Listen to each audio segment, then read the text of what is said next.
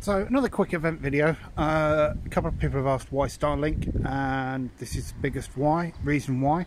This is our Viasat system.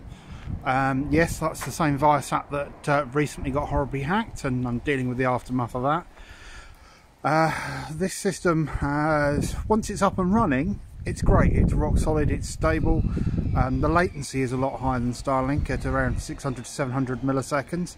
However, getting it set up is a complete ball ache. So if I wander around the back here, you'll see this is like a standard satellite dish. You've got all sorts of adjustments and things to point it, and it has one of the worst modems in the world.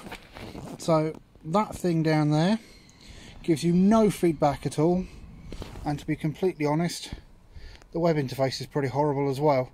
So unfortunately, the system we had before satellite internet were taken over by Big Blue was actually quite nice, quite usable, but this system is just awful. It's just never really worked right for us. We try to avoid using it, but both Starlink systems are now out, and I have one more site I need to get online, so we need to get this up and stable, which is today's job.